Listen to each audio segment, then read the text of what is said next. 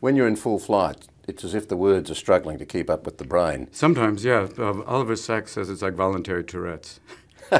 Well, I'll come back to Oliver Sacks a little bit later, but I assume that there has to be a serious discipline behind the free flow, Totally, yeah, or is you it do. always just a high wire act? No, no. I mean, you do have things kind of in the back of your mind, but sometimes you'll get like broken field running where there'll be an opportunity to talk about something, and you'll go off on it. I mean, occasionally somebody will say something, or there'll be something new, and you'll find a new idea. But yeah, there is behind it. There's thought and preparation, and ideas to say okay, but you work them out on stage. You find out pretty quickly what works or what doesn't work.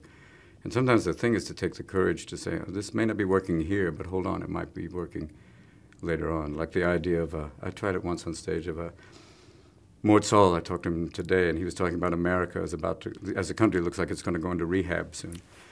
And I thought there'd be a rehab for call it empires. When, you come in, hello, feeling like you used to be top of the world, somewhat not empowered anymore, powerless, really?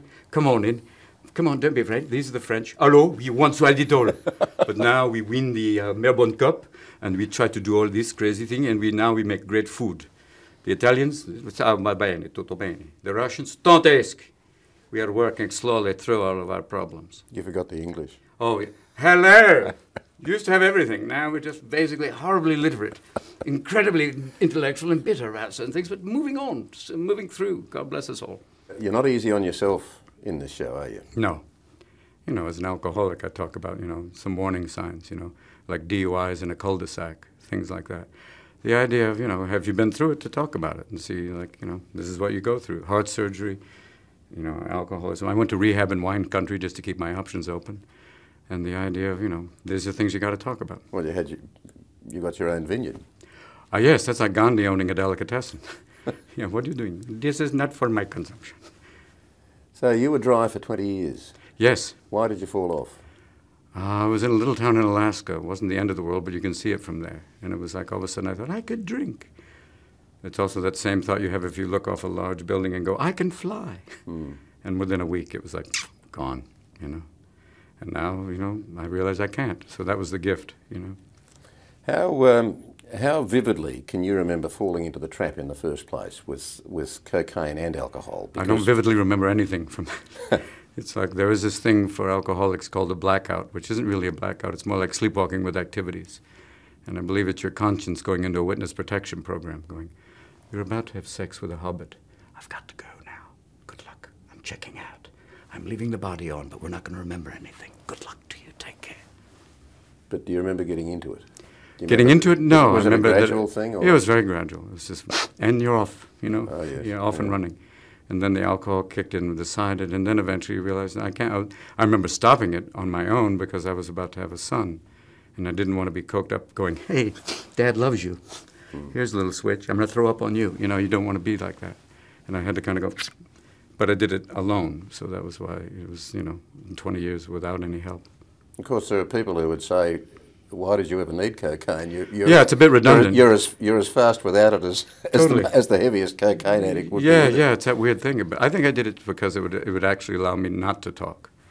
It was like, reverse medication. Why they give Ritalin to hyperactive children is that idea of kind of, oh, okay, I don't have to talk to people. It just kind of shuts you down, which is the, word self-medication. And I've read that your friend John Belushi's death from an overdose was that scares you. A bit of a rude shock for you. Totally. And that, but more importantly, my son. I think that was the beginning of kind of, thinking outside the box of you've got a responsibility and it's more than you. How hard was it to break the grip the second time around? Not hard once you go to rehab. I mean, rehab Really? is, that's the beginning of kind of, the idea is you got to surrender. You got to just say, I can't do it. Because, I went to rehab with a lot of doctors and psychiatrists. I mean, the more intelligent you think you are, the harder it is to let go. You think, I've got a solution.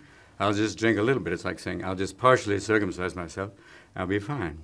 And then you have to go, nope, you lose. You can't do it. You need help. And at that point, that's the beginning. And then, once you do that, you're out and run. The world has come to see you as a brilliantly high-octane comedian who tried his hand at acting, but you actually trained as an actor first at Juilliard Totally. in New York. Is one a passion more than the other, or do they go hand in glove? They feed each other. I mean, the comedy forces you to deal with fear and the idea of putting yourself out there. And the acting is more like going within and finding all the different parts of, a character. And especially when you're playing the really dark, strange characters like in 1 Hour Photo, where you get to explore behavior that you do prison time for. Mm. It's that idea of you're playing a killer, really. And part of your brain's going, that would be fun, wouldn't it? Yeah, and that's the joy of acting, where you get to explore all sorts of different, all those, aspects of human behavior. And then you could take that back to the comedy in terms of the concentration. So they feed each other, they're symbiotic. Can we talk briefly about some of the people who've influenced your work, or whose work you really enjoy? For instance, I saw you with Jonathan Winters on David Letterman. There was clearly a very strong bond there. Oh, he's the best.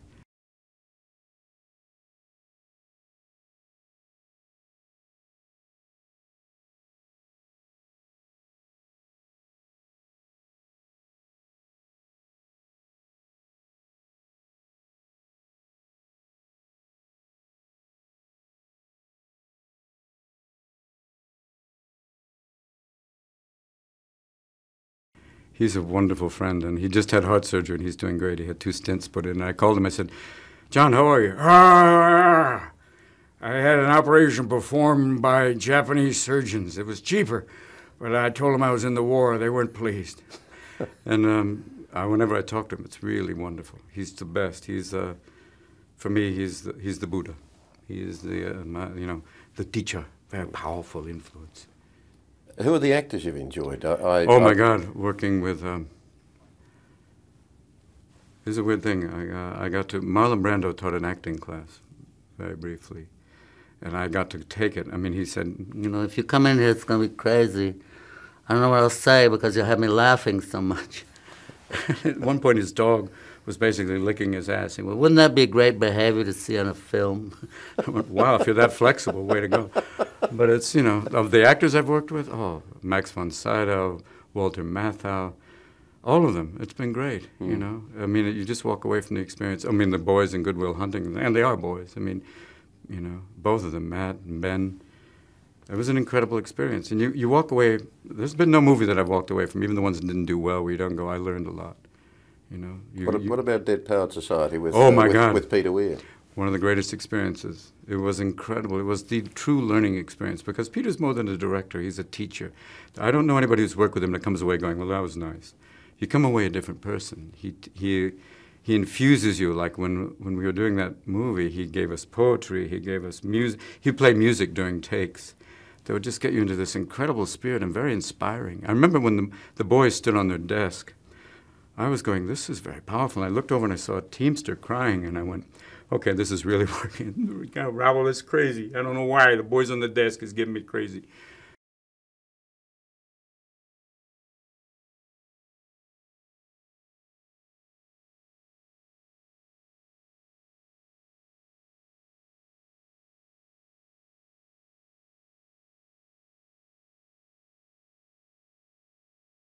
But it was, this inspirational movie where it's the first time I did a film where people were touched beyond the movie, where they want to change their lives. And I hope for the better. Many people said they became teachers. I went, oh, good luck, especially picking that profession in America where that's going to be really, you have to be dedicated to be that. Is there anything you can't find something funny in? Is there any no-go area for you? I don't know. You'll find it when you do. You'll know the moment you do it. And I don't want to explore that most of the time. Hasn't happened yet?